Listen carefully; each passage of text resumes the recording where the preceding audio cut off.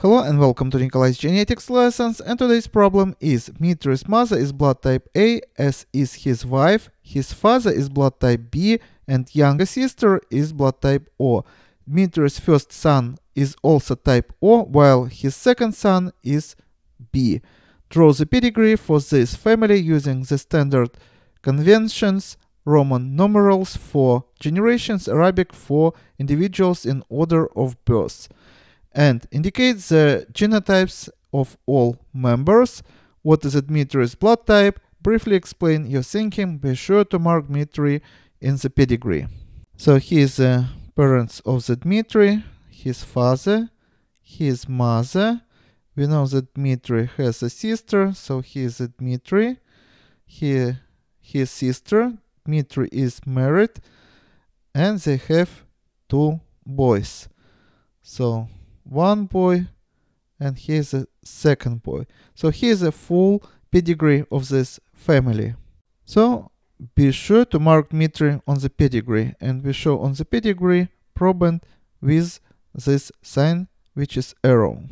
We also know that Dmitri's mother is blood type A, so let's put blood type A here, as is his wife. So his wife blood type A, his father is blood type B, so let's put B here, and younger sister is blood type O. So sister of the Dmitri is blood type O.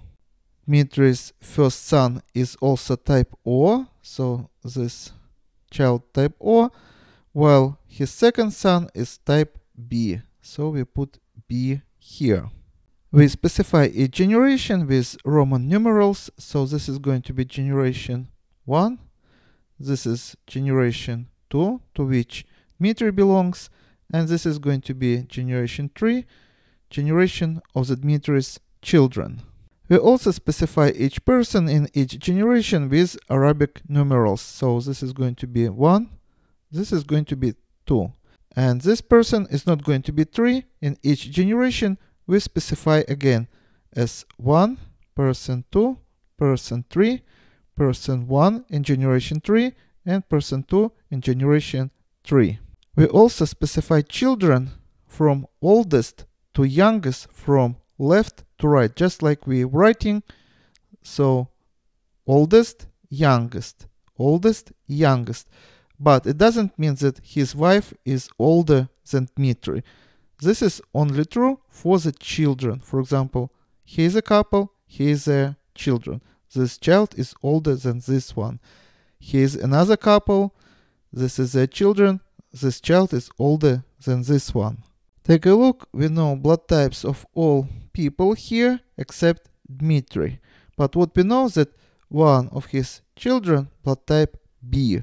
That means that this child have to get this B allele from his father, because he cannot get from the mother, because we know mother is blood type A. So let's put B here.